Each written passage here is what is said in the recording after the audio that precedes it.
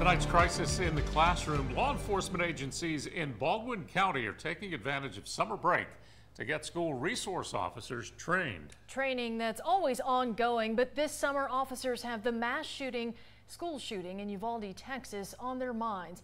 And with more parents anxious about campus safety, Spanish Fort Police say they'll be holding a meeting to go over how they're keeping kids safe. 2 weeks ago, Spanish Fort Police simulated active shooter scenarios at Rockwell Elementary School.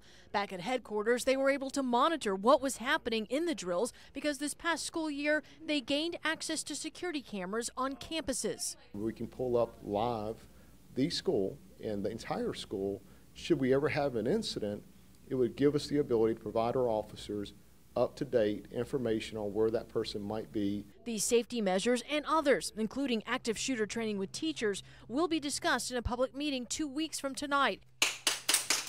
Chief John Barber says they want to address uneasy parents, inform them what's being done to secure campuses, and listen to concerns they may have. We see all the social media posts with the parents that are very concerned about the incident that happened in Uvalde, Texas. Sometimes you can learn something that you might not have thought about, and we can take that and make adjustments as well.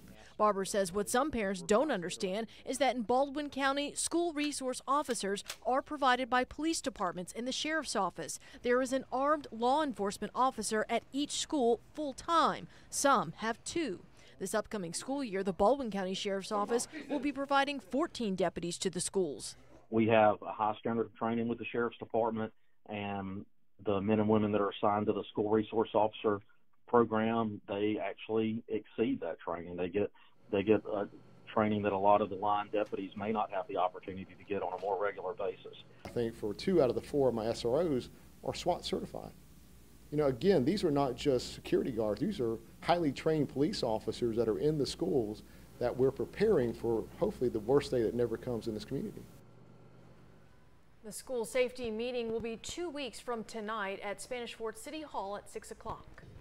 NBC 15 News is dedicated to investigating issues that matter to you and your family.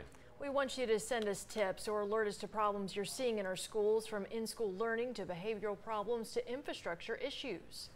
Give us a call at our Crisis in the Classroom tip line. It's right there on your screen, 251-652-1549.